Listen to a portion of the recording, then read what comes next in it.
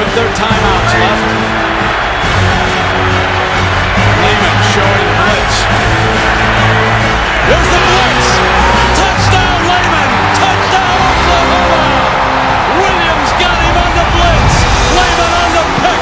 OU is going to win it again.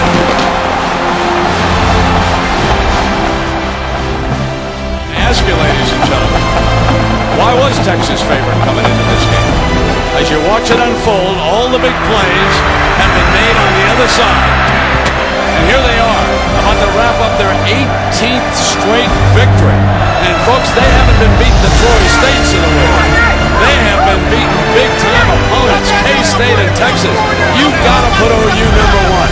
They deserve to be number one. No one's knocked them off. This defense may be better than a year ago.